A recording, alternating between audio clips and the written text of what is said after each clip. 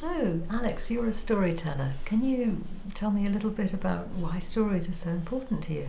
They've always been important to me, ever since I was a child. But essentially, I think it's because we can all relate to a story. We're all living our own lives. All of us are in our own stories, creating them as we live. And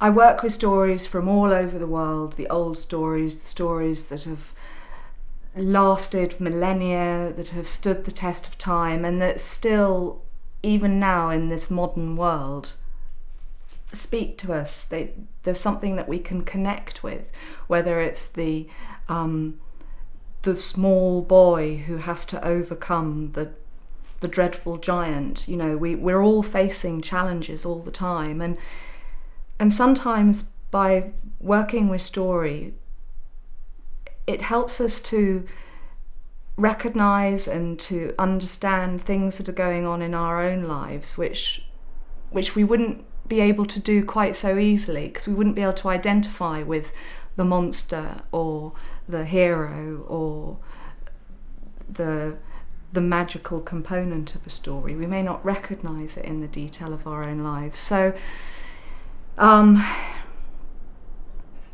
there's so much to say about why stories are important to me, but essentially, really, I through my work and working with stories for the last 15 years, I've seen how they have the power to transform people's lives. They can heal, they relax, they inspire, they challenge us, they teach us, they make us laugh, they make us cry, they put us in touch with things that we all enjoy. You know, that's why people like going to the cinema or reading a good book, because we all think through narrative. It's how we make sense of the world. So for me, working with stories, I feel like I'm able to share stories that I know, which can help other people to fulfill their own potential in some ways, in whatever way, whether it's personally, whether it's through their work, whether it's in their health. It's so many different aspects. And you've created your business called Storywell, in which you take stories out into the community. Can you tell me something about Storywell?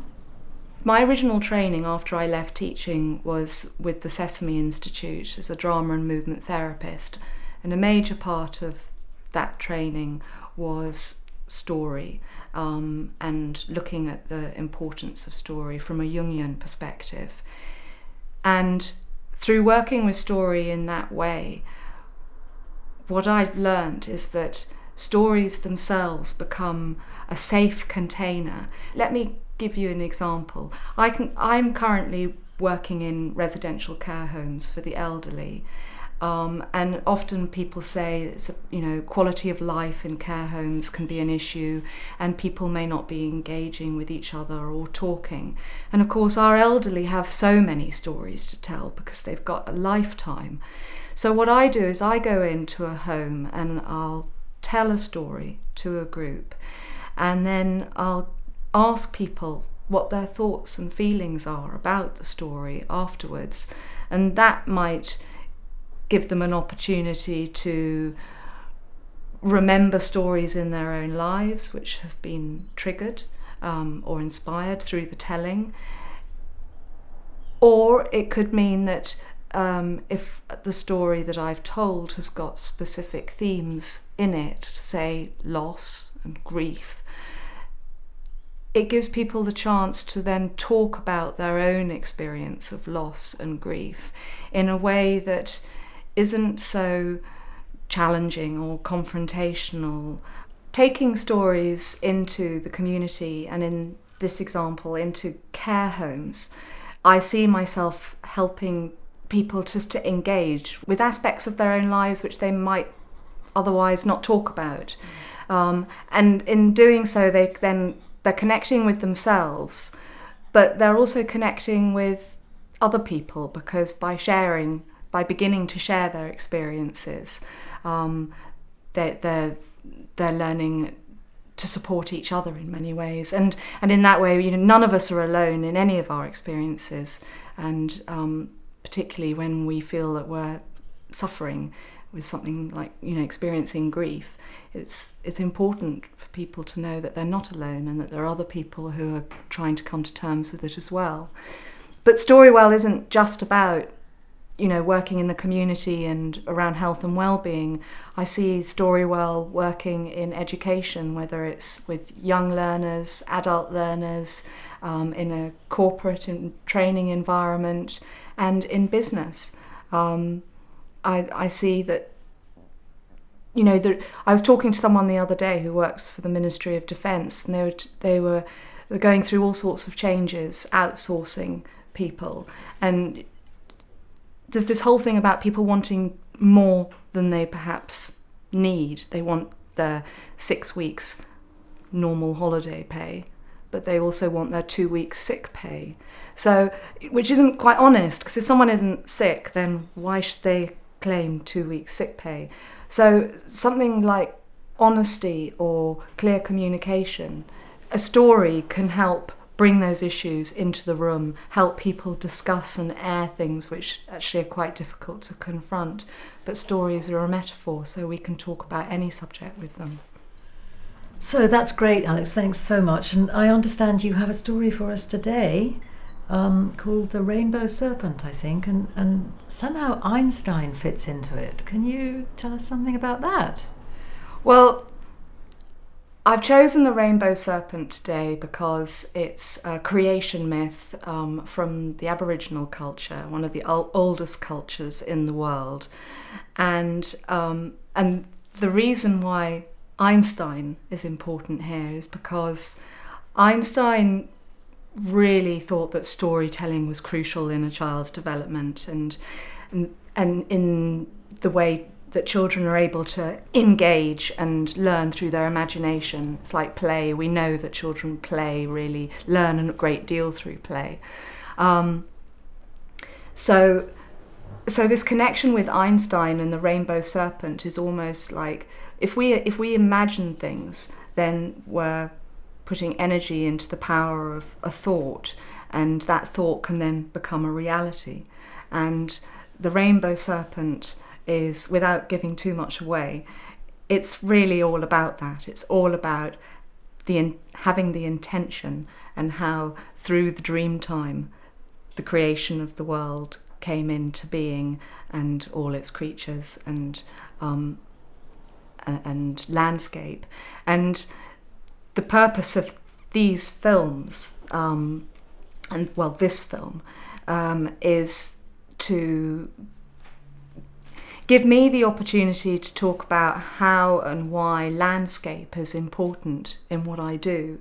And landscape's always been important to me. In a way, landscape was the first story I connected to, in the sense that it gave me a framework to explore some of my own feelings and emotions and my own journey through life. And in a way, that's what we're all doing as we go through life and trying to make sense of things.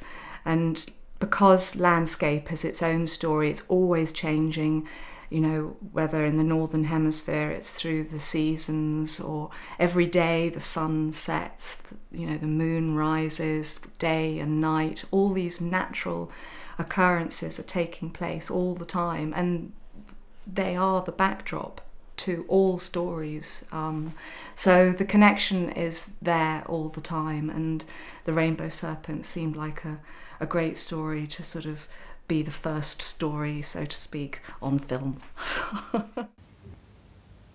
Once, a long, long time ago, before the creation of everything, before the stars, the skies, the seas, the earth was a red ball of sand, empty of everything. Beneath the sand lay the dreamers. The dreamers were dreaming of everything and everyone that would be. And so it was for a long time. Until one day, 2 enormous eyes opened beneath the sand. The first dreamer had awoken. The first dreamer had dreamt it would be the first to awaken, had dreamt that it would have the body of an enormous snake, that every scale of its body would be a different colour. And so it was called the Rainbow Serpent. The Rainbow Serpent pushed and pushed its way to the top, to the surface of the earth. It passed by all the other dreamers, waiting to awaken. As it emerged at the surface of the earth, it left a wide, gaping hole. It journeyed north, east, south, and west, carving great hills of red sand, gouging out deep valleys, and where it came to rest, it would curl up into a ball, leaving wide, dry basins. Eventually, after it had travelled all the way around the world, it returned to the wide, gaping hole from which it had emerged. And lifting its head up high, it began to sing. It sang the first song, the song to awaken the next of the dreamers, who were the frogs.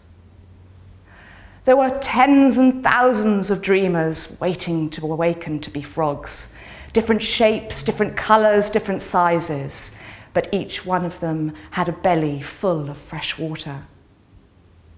They came out of the hole slowly, their bellies heavy. The Rainbow Serpent moved amongst them, and with the tip of its tail and the tip of its tongue, it tickled their tummies until they laughed. And oh, how they laughed! They chuckled and giggled until the waters flowed from their mouths, pouring into the deep red sand, gathering into streams, into rivers, merging until finally those rivers filled those dry, wide basins that had been the Rainbow Serpent's resting place. And following the waters of the sea, the seas were created, the oceans were created. The next to awaken was the vegetation, the plants, the trees, the flowers and meadows. The green, lush growth spread across the land, following the Rainbow Serpent's song. And then came the wind. The wind awoke, leapt into the branches of the trees, skimmed across the water, creating mist, spray, and waves. And then the stars, the sun, and the moon, and the sky itself all awoke and took their place, high amongst the heavens, before finally the song awoke all the creatures that we have ever known on the planet today. The bears, the kangaroos, the insects, the fish, the birds, they all awoke to the sound of the song. They had become the reality that they had forged with their dreaming.